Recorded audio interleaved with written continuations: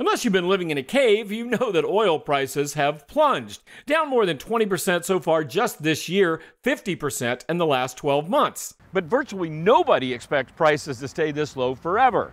So that begs the question, is now the time to invest in oil? And if so, how do you do it? There are any number of ways to invest in oil. You can buy oil commodity contracts. You can buy the stock of oil companies as well as mutual funds and ETFs. First, what not to buy.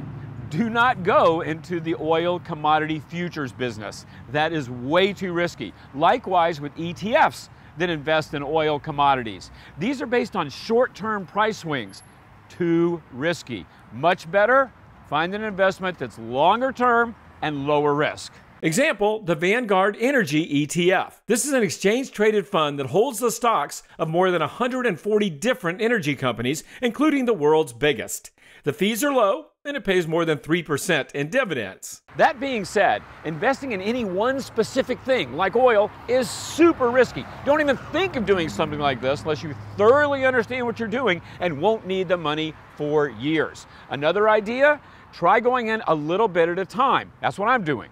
I've already put some of my own money into a Vanguard mutual fund. We'll see how it works out. In the meantime, get more information. Go to moneytalksnews.com and just do a search for oil. For Money Talks News, I'm Stacy Johnson.